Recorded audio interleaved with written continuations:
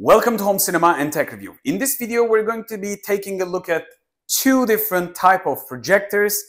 And this is a guide video. Don't get this wrong. You're going to learn a lot of stuff. So get yourself a cup of coffee or tea and try to enjoy this tutorial and guide. It will be very helpful if you're ever considering to purchase a brand new LED or bulb projector. It will change the way you look at the projectors. And in the budget way, of course. Let's just open up the lights and talk about the concept. Here I am in the studio and this is an LED projector. I'm not going to reveal their models because I will be reviewing them later on. This is a bulb projector with, when in the super eco mode, it's around 25 to 30,000 probably lamp life, hours of lamp life, similar to the LED projector. Let's just count it 20,000, very close to 30,000 limit. Considering the brightness, right now you can see the bulb projector brightness and you can't really see with the thousands of lights of studio, of course, LED projector. It's normal with the white wall. Let's close a couple of the lights. And right now I'm looking at the same picture. All the lights are closed. Only one layer of light of the studio is open. This is a bright room. You can read books, so you can clearly see the difference. But the obvious problem is the bulb projector is in the super eco mode. Let's get it to the normal mode. You might think that voila moment, you understand the brand of it, but you don't know the model of it. So the difference is obvious. I will close the lights because right now you might be missing out how much of a difference there is. Think about it. 10 times more powerful. If you want to expand the image, get a bigger size, this makes a huge difference between these two projectors. And as you can see, right now it's playing from a 4K dongle, the non-smart model, bulb model, and the smart model is Full HD and is kind of like a lacking the overall quality. Where they overlap, the sharpness is obvious. But one of the important thing is, this image is from 720p projector. This image is ideally on the declaration Full HD LED projectors. Some people say that I am expecting too much from a cheap projectors like $100, $120 projectors. In the second-hand market, this is one of my upcoming bargain videos. This projector is about $200, $250 depending on your region. Maybe you can buy cheaper. So this is a 720p HDMI non-smart bulb projector with a lot of power and a lot of adjustability when it comes down to the tuning of the visual. So you won't be able to do the same adjustments for the color, sharpness and tuning and stuff for this small LED ones. And basically one has a huge glass, the other one has a small glass. One has a huge sensor, the other one has just a small sensor. Comparing both of them might not be logical to you.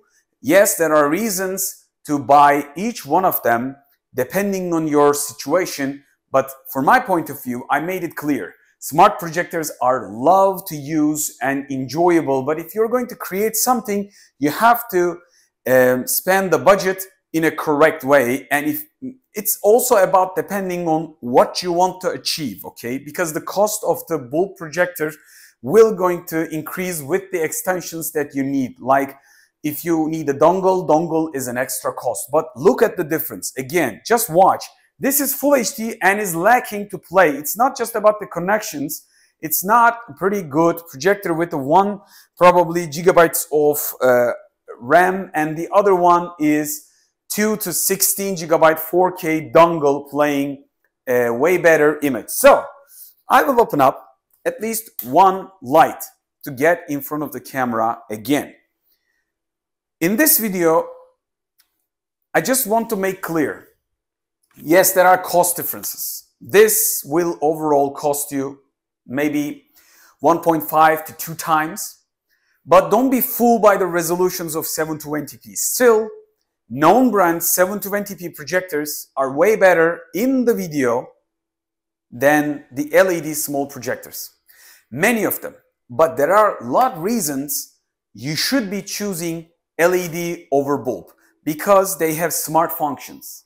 They have Android built inside, so you don't have to fiddle with HDMI dongle like this. Right now what I'm doing, I've connected through the splitter, but this device didn't give me HDMI choice, so we're stuck with the internals of it.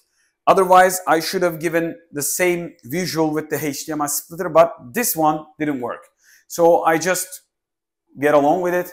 So shoot the video. Right now I'm playing inside of this smart one and that dongle separately. So what I want to say is, good dongle, 4K Chromecast and Realme or Apple TV, it depends on what you want to do, it's going to cost you.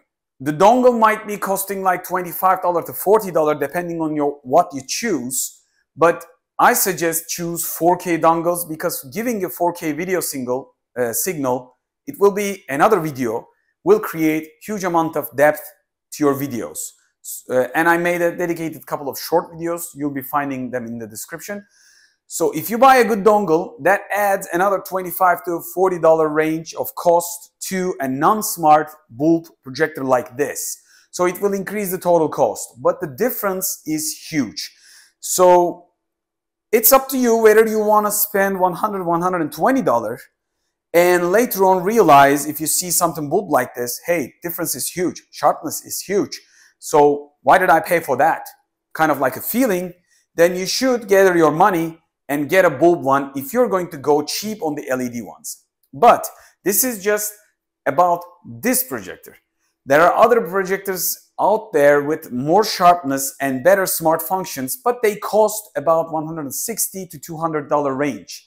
So I reviewed in the channel, yes, if you go up in the LED projectors, you're going to get better. But still, the brightness levels with the 3000 or above the 3000, like 4000 for 720p projectors will give you the option of using, to be able to use them like this size. This is probably 85 to 90 inch size, okay, not even 100 inch, but still, this is a very acceptable image and the brightness is very good.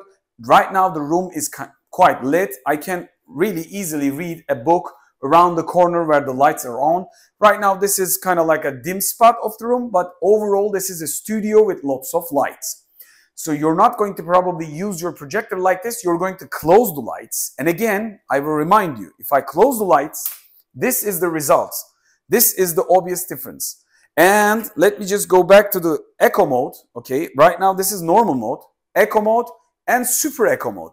Even the super echo mode has a huge difference, okay? So in the super echo mode, you're going to have the same amount of lifetime from a bulb, good new generation 720p projectors. When you do it dynamic, look what the difference is. The difference is obvious. I don't have to tell you. If I put it to dynamic, you're going to get probably around 10 to 15 thousands of lamp life. I could spend another $20 to $30 for the lamp if I'm going to expose like this. So it's up to you. What do you want to do? If you're going to use it in a bedroom, in a small room with a less than 100 inch, let's just say 85, this is 85 to 90. But if you're going to go 75 inch for the kids room, you might want to go cheaper route with the built-in Android. But if you're going to create an image, big image, like let's just say 85 and above, 100 and above, then the 720p options are still out there. And I made a dedicated video how you can find the cheapest secondhand or alternative projectors with not much of a known resolutions. So if you haven't watched that tutorial and a guide, just go back and watch them, how you can find bargain, you know, the steps between of different products, so you can clearly find maybe even higher resolution products than 720p, like 1600 to 1200 resolutions. Those are very close to the Full HD, but still a lot less expensive. So you can find your gap and you can find your niche in the projectors if you're on a tight budget. But if you're still not on a tight budget, I suggest to think about again. Where will I use the LEDs? If I buy around $160, which I always recommend, don't go below 150 too much.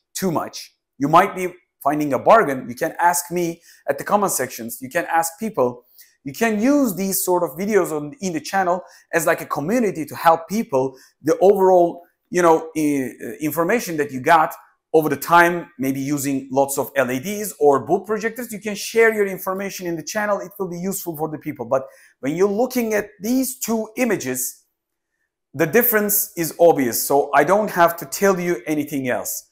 This is way sharper than this projector in a much more obvious way. And I haven't even probably sharpened this projector. This projector has a lot way to go, adding a digital sharpness to it. One more thing, the brightness, what the brightness is for. If you want to go above 100 inch, I can use this 720p projector, even if it's not ideal, and I told in my other videos, I can go 120 inch with this amount of light.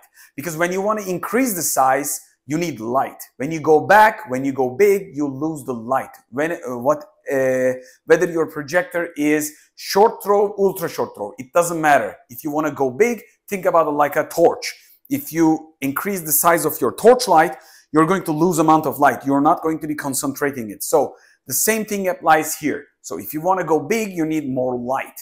That's one of the specs. Maybe that's another tutorial, how much light you need for how much, size. It could be another tutorial if you ask in the comment section below. So this projector will easily create 100 and above 120, 130 in the house, and you're going to enjoy the picture quality. But if you ask me, for the 720p, I would stay up to 100 inch. If you go above, again with the full HD and 720p, and if you're going to sit kind of like a 4 meter, 5 meter range of small house distances, so then you're going to realize a lot of pixelization happening. So you need above full HD resolution. So it's up to you.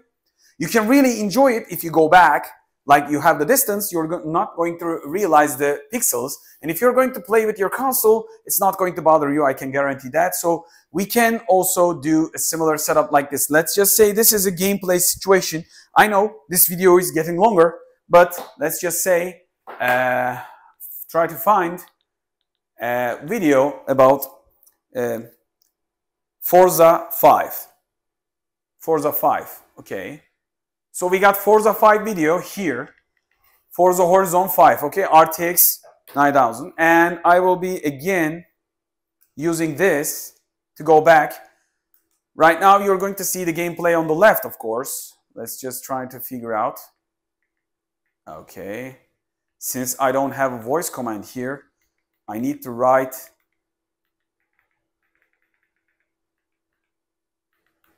You're going to be waiting a little while. Forza.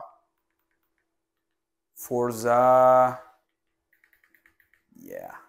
So I'm going to match, don't worry. I'm going to do my best. Yep. We find the image, right? RTX 4090. I don't believe that anyone has the RTX 4090 will be using the cheap projector in this video. So, yeah.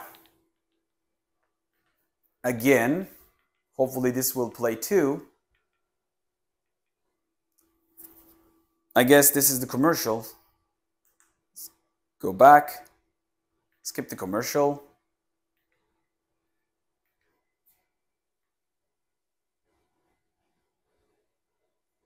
Okay.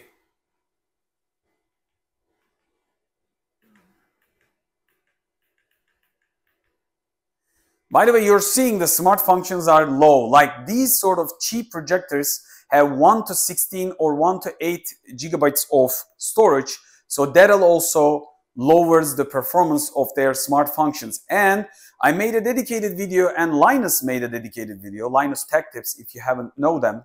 Like you can go back, check, they have millions of subscribers. So let's just stop this here and try to match it. Play it and go a little forward. Because of the infrared, this is not a Bluetooth receiver, okay? This is not a Bluetooth. Let's just go back again. As you can see, it failed. It's also another problem. Like I literally, Forza 5, yes, Forza Horizon 5, it just find it again. By the way, you're also witnessing a live problem that this sort of projectors have. One more issue is you don't know the inside Android version, okay? I will try to match the sequence with you with the other projector. Let's just go. By the way, you are seeing I can't go the same way that the other one is going because of the internals. That's one of the problems. And Linus Tech Tips also mentioned, and we already know, I mention it most of the time, you are not sure about the internal safety of the Android built inside of these devices. The reason being is you don't know the firmware version, you don't know who developed it. So if you don't trust the brand, there might be a security issues. Like if you go Google Play account on it, if you use your Netflix account on it, your credit card is going to be in it. So it might be a possible future problem. So I have to go back a little bit because again, the remote control is not going to function like the other one because this is not a Bluetooth remote control but IR. So I have to go back at the back like I need to use here. Okay, so this is 720p. I want to make things equal to go full HD. Again, if everything goes right, okay, I hit the button, hit it, everything seems working very slowly. So you see the obvious difference, and I need to, of course, not kill it too much. Like I need to get out from the YouTube menu. But the result is here talking to itself. Like hit the button again.